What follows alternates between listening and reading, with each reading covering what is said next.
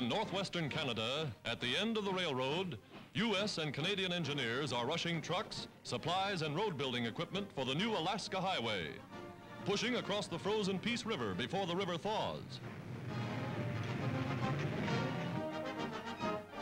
Here, from a tent city in the heart of the wilderness, the Army wages a war against nature and the elements.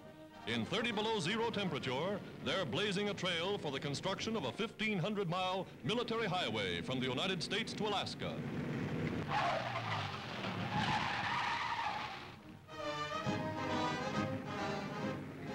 Giant tractors crash through the forests of virgin timber, rolling ahead at a pace that will see the road open within a year.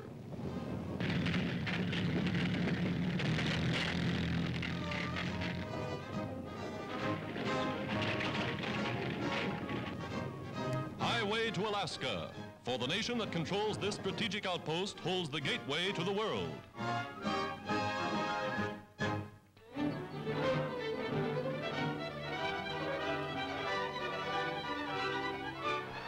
In California, the speedboats race against a backdrop of oil wells.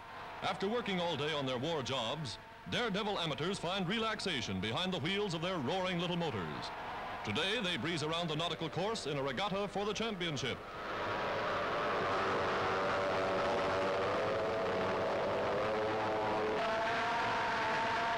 There's no slowing up for the turns, and somebody gets a ducking.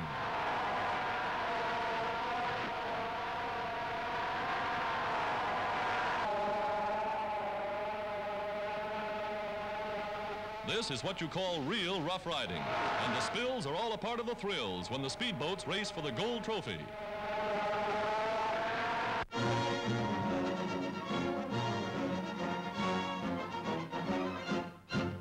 America is building fleets of giant aerial cargo transports, big enough to carry troops and mechanized equipment to the far corners of the world.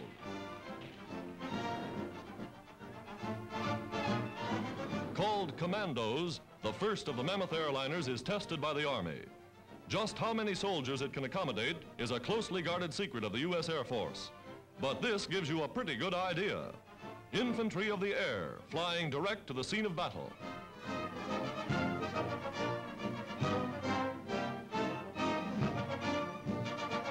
Inside, they sit on specially built seats with parachutes for their cushions. There's still plenty of room for additional equipment. And here it is, scout cars rolling up the double ramp under their own power, rolling right through doors big enough to admit a tank.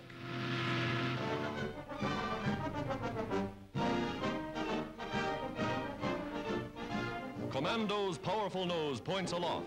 Her engines, mightier than any ship in commercial service, speeding 25 tons across land and sea as fast as a combat plane. Planes that will change completely the timetables of the world.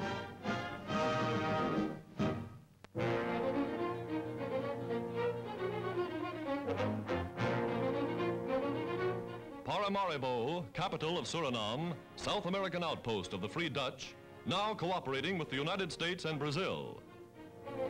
Here, Netherlands Marines form the nucleus of a rapidly growing military force.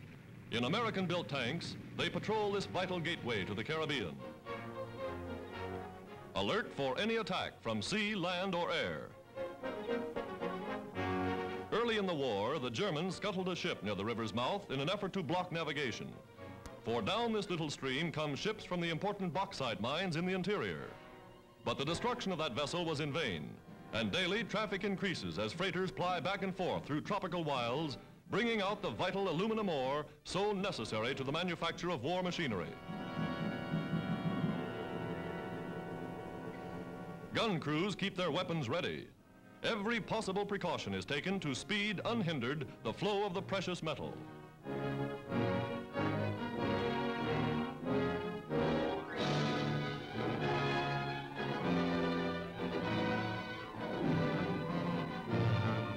Mined far inland, the bauxite is brought to the river by train.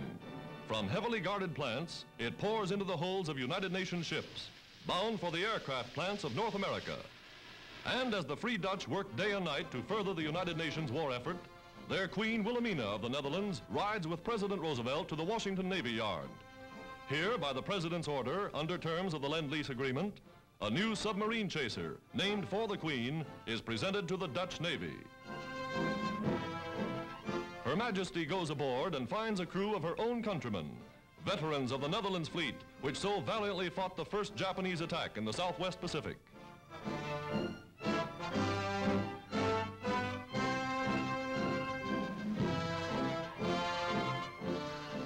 Now, ready for battle, the little warship is ordered for service with the U.S. Navy, proudly flying the flag of a people who have vowed to their Queen, no surrender.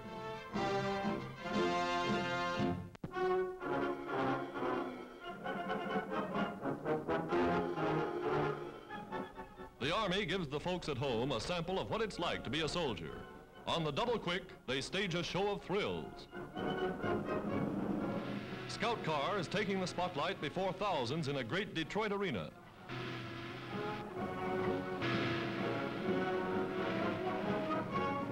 Tanks leaping into space.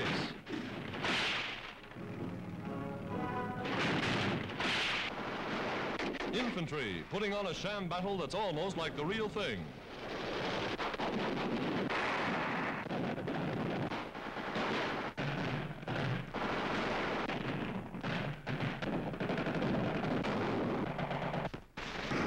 Climax in darkness. Flamethrowers staging a spectacle of the Army's weapons.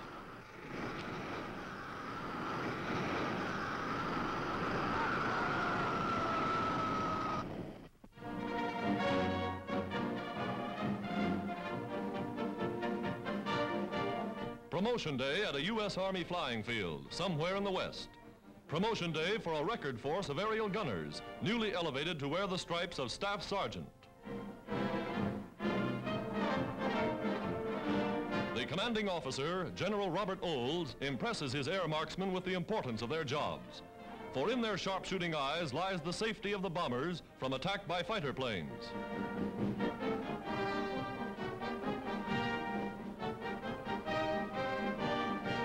Squeezing into blisters or gun positions, they prepare to go aloft. The planes bear names which only their crews understand. Here they man the weapons that put the sting in the bomber's tail. Trigger fingers itching to let 'em have it. Now, in token salute to the new gunners, the big ships roar across the sky.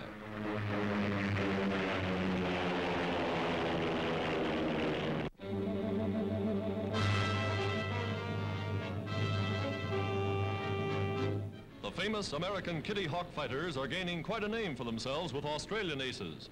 Here at a secret base somewhere down under, veterans of campaigns over England and the Middle East give fledglings a demonstration of what the Kittyhawks really can do.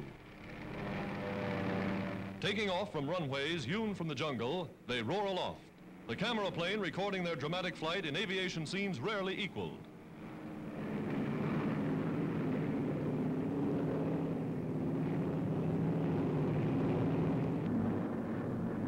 High above the clouds, they gather in the tight formation pursuit planes use for safety, quadrupling their firepower as they dive to the attack.